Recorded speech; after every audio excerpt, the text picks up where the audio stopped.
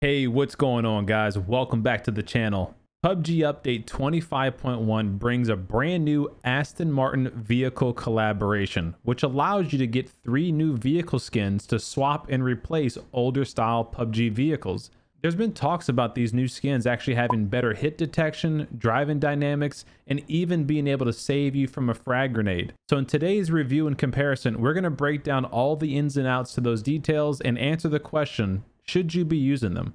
Let's find out. Now, to do this comparison, we're going to look at 3 different parameters for each vehicle. We'll be comparing their hitboxes to see where your player can actually be shot while inside of the vehicle. We'll compare each vehicle's performance to see if they're slower, faster, or better off-road than the other. And we're going to see if it is true that you can survive from a frag grenade by hiding behind certain vehicles. Now, when comparing the RB Coupe to the Aston convertible front on, it's pretty clear that the Aston Martin has a lower roofline and a thinner overall windshield, allowing your player to have more protection from incoming shooters. In addition, the player sits lower in the car, so only the head of the player is really exposed, whereas the RB Coupe, about half of the upper body and the head is exposed, and the windshield in general is larger and easier to see and shoot at. So that's definitely a point towards the Aston here. Now, when comparing the A-pillar, that's the front quarter section of the vehicle, the Aston Martin has the advantage here again. Not only does it have that lower roofline, but it has a thicker pillar that's going to block more incoming shots, making it harder for an enemy to shoot you as you're driving past. Continuing to the side profile, it's the same story here. The Aston clearly has the advantage because the player is sitting so low in the vehicle that only the neck and the head of the player is exposed. However, there is one caveat here. On the Aston Martin, the top does go down on the vehicle, meaning that you can actually shoot through the convertible soft top, whereas the Coupe RB, you cannot shoot through the top of that vehicle. So depending on what kind of angle the shooter has on you, if they're shooting from an upward down angle, there is an opportunity for the roof of the coupe to block the bullets, whereas the Aston Martin, the bullets will penetrate that roof and hit your player. Wrapping around to the back quarter panel of the vehicle, also known as a C-pillar, the Aston Martin is at a disadvantage here again. Because that soft top can be shot through, your player is fully exposed to the back of the head and upper shoulders and neck area, whereas the RB Coupe, the player is completely blocked because those bullets cannot penetrate the soft top.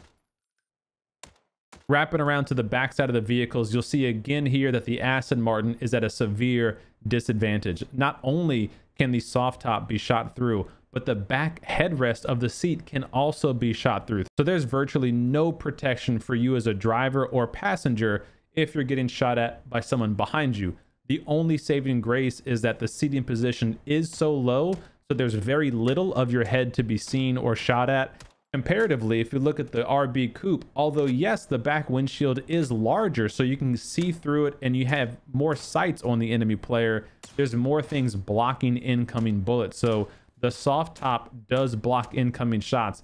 The back headrest does block incoming shots. So it's very hard to consistently hit a target in the Coupe RB versus the Aston Martin.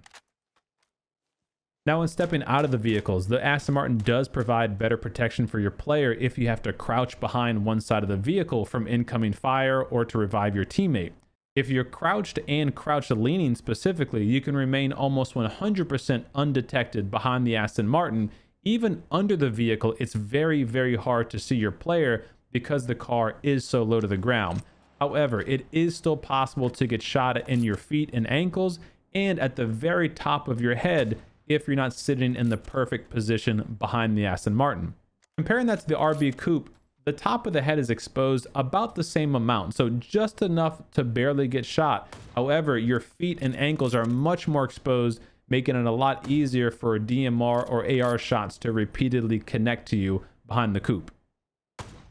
Now, this next one you really have to see for yourself to believe. In the patch notes, PUBG said that the Aston Martin can actually block or negate grenade damage completely if you're behind a certain side of the vehicle.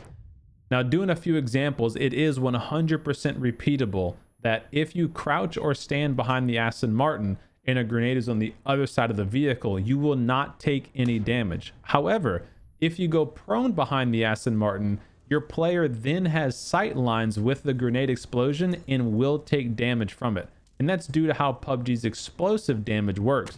The explosive, as it detonates, must have a line of sight to the player. So even a thin object standing between you and a frag grenade could save you from the explosive damage.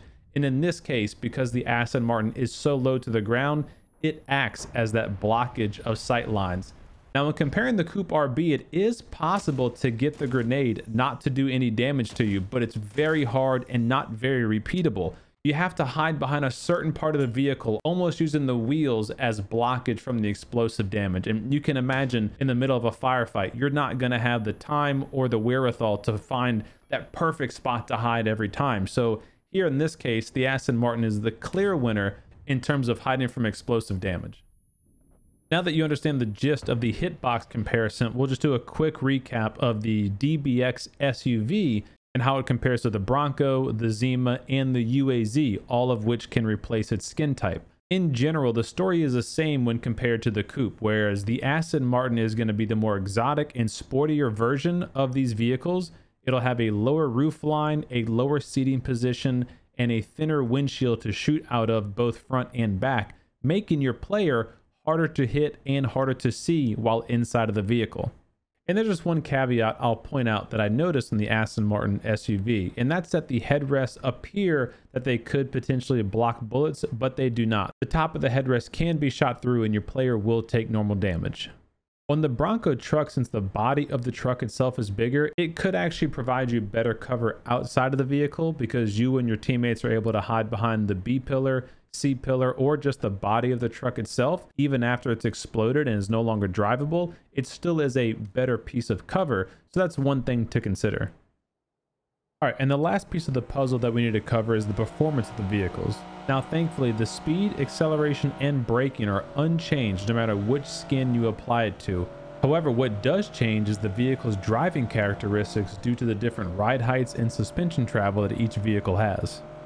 Comparing the Coupe to the Aston Martin, both vehicles are the same exact speed. However, the Coupe has a much softer suspension, so it's much more compliant on turns, bumps, and oscillations, and especially when taking it off-road. The Aston Martin, on the other hand, hates going off-road, and in fact, if you go fast enough on road and you hit certain bumps, you can actually flip the vehicle out of control simply by going too fast on road.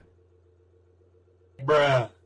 Looking at the DBX SUV, the story's pretty similar there. Because it is a more sporty SUV than the Zima, the UAZ, or the Bronco truck, it's going to have a tighter feel in its handling, but that also means that it'll be a little bit more bumpy and harder to control off-road. Now, that doesn't mean it's worse than the other vehicles. For example, the Bronco truck is one of the slowest vehicles off-road. It spins out constantly, whereas the DBX is much more controllable and manageable on and off-road. And it's not like it's going to flip out of control like the Aston Martin convertible does. But if you were to compare it to something like the Zima has all-wheel drive because it's meant for Vikendi. So let's say you're playing on Vikendi and you decide to swap the Zima for the DBX, you're going to miss out on that all-wheel drive component, making it a bit harder to control off-road there. So let's summarize here. Is the Coupe RB better or worse than the Aston Martin convertible? Well, from a hitbox detection standpoint, the Coupe is certainly worse. It has a bigger windshield, bigger windows, and more areas that you can get hit at from the front and sides. However, from the rears and top, the Coupe RB is the clear winner because it cannot be shot through, whereas the Aston Martin's convertible top can completely be shot through.